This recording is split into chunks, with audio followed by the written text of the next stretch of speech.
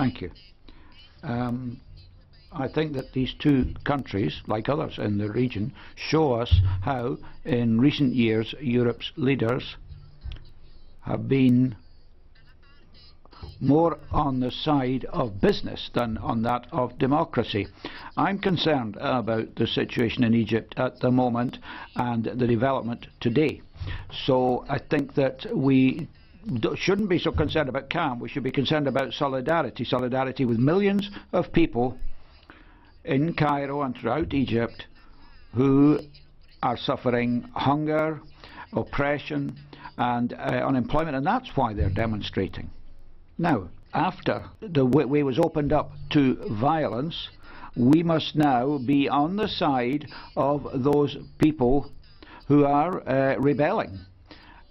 Because if we had followed the advice that we had been given up to now in Portugal, we would have left out. Portugal would not have been democratic.